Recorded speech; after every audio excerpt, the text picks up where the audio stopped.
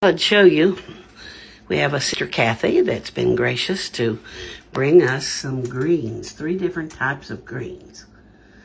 Now Roger is getting them ready. They've been washed twice.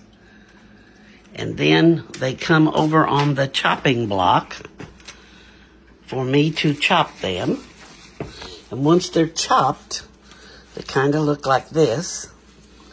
And then from the chopping, they go into the skillet kettle to get boiled until they are tender. And then once they are boiled until they're tender, we tend to put them in a skillet with some bacon grease and fry them in that bacon grease. And then some good cornbread, and you talk about a good meal. We are blessed with enough to freeze a packet or 2, but a little bit of work and teamwork, and you talk about some good eating. We really enjoy these.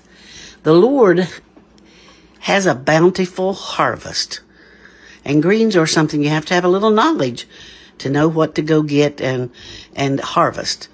But if you look around, He has a harvest still going on. By the way, look at your family. Are they truly in Christ, satisfied with their relationship with Him? If not, you need to think about harvesting souls.